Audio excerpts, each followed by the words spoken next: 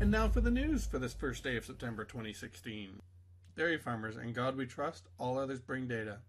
Time was when cow sense, memory, and notes on a calendar were enough to manage a milk production or dairy breeding cattle, and the farm could be reasonably successful. Well, that time is behind us. In any successful business, records of financials, actions, transactions, events, and working with suppliers are necessary. Bankers need more than a handshake.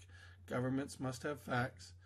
For the future, profitable dairy farms will need details electronically stored on all animals in the farm system.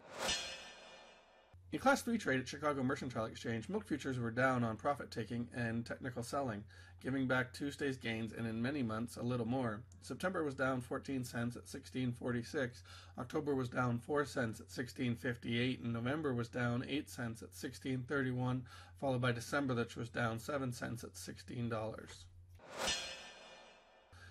U.S. farm incomes were at their lowest point this year since 2009, the U.S. Department of Agriculture said Tuesday, deepening pain in the farm belt amid a multi-year drought and commodity prices. As a result, the USDA said net income will drop 11.5% to $71.5 billion this year from $80.7 billion in 2015.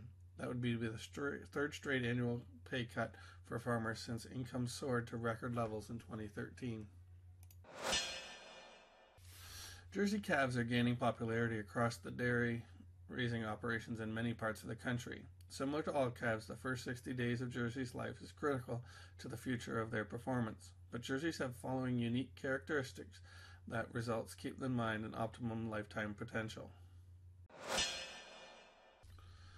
It's rare for international dairy markets to rally in August, with European traders on holiday and Oceania on its off-season, but this year commodity prices, except for skim milk powder, jumped 20 to 30% in a matter of weeks.